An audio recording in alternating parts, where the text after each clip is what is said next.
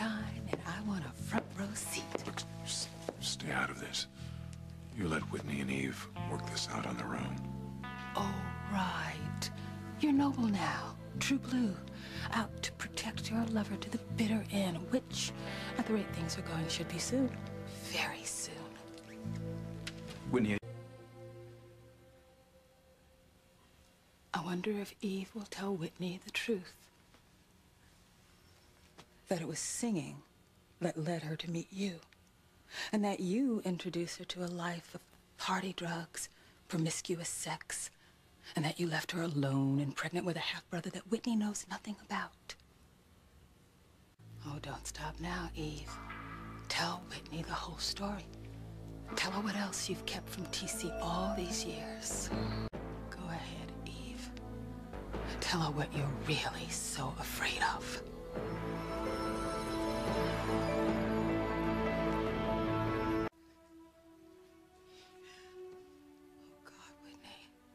So sorry your mother slapped you.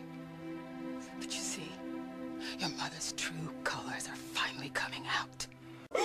Eve, take a moment to collect yourself. I can't.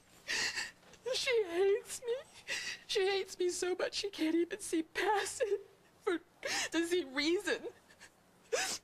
And she's going down the same path I was going down, and I'm powerless to stop her. She's upset. She'll calm down, and then we'll all discuss this situation rationally.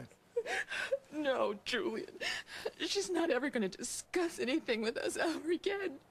She thinks that we're lovers and that we're lying to her and that we're making a fool out of TC. But you can't give up. You can't let Liz use Whitney to get back at you. You're right. So you stay. I'll stay with you. We'll figure out a way to deal with Whitney, and we'll stop Liz.